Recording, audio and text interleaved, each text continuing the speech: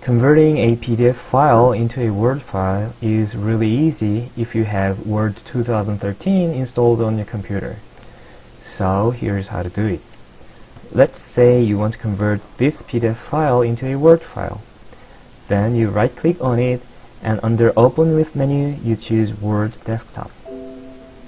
Then the Word is open and it warns about the process may take a while, and the resulting Word file might not look exactly like the original PDF file. So let's just click OK here. Then the conversion starts. When the conversion is done, it also warns about some conversion options you may choose. At this time, it's about the fields update in PDF file. You may choose the right answer you want, but at this time I'd like to use the default conversion option, so I will just click No. Then the conversion process is over. Let's save this Word file. I will save this in Desktop, where the original PDF file is saved. Now it's saving the Word file.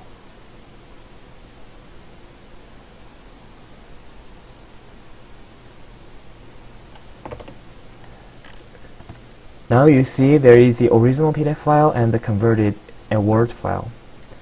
Let's open the PDF file and compare the results. As you see here, the conversion is successfully done. This is the end of the explanation, and thanks for watching this video.